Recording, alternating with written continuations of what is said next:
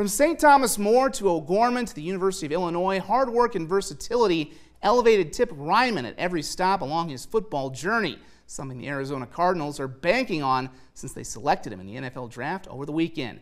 Let's meet our Karl Appliance Athlete of the Week.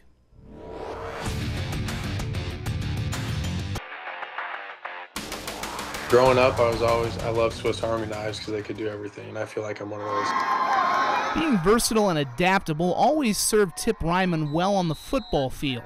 And he learned that off the field, too, when he moved from Rapid City and St. Thomas More to Sioux Falls and O'Gorman prior to his senior year in 2019. It's one of those experiences that'll put you through a ringer a little bit, but sometimes isolation is good. You get to know yourself a little better, get to know who you are when nothing's around. And when you're just up against a rock, pinned against a rock, what's your next move? You know what I mean? It was a really good experience all in all. And I wouldn't trade it for anything. And to put a little cherry on top, it's not the whole cake, but a little cherry on top was the season we had my senior year. Tip would help the Knights win the AA state championship. And his college football career would take flight thanks to a family connection with an offensive coordinator in the Big Ten at the University of Illinois. My grandpa, rather, he was a realtor.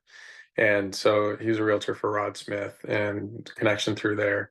And I sent him my film, and he's like, if he sucks, he sucks, whatever. Reiman signed as a preferred walk-on with the Fighting Illini, and by this point was no stranger to going to a new place and working his way into a more prominent role. Huge sense of urgency, huge drive.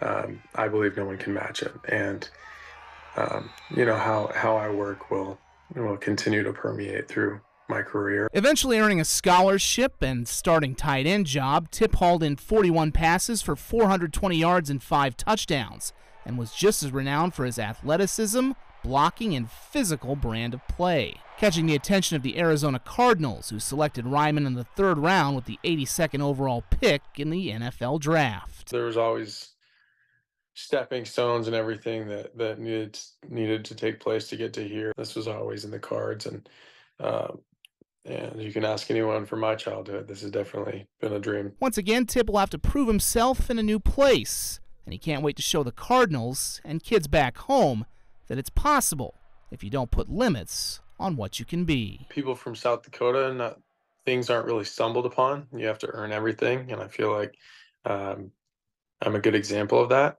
And I want other young kids from South Dakota to feel like, okay, I can do this, but here's what comes with it. Here's what I have to do. Here are the steps that I have to take, and here are the sacrifices I have to make.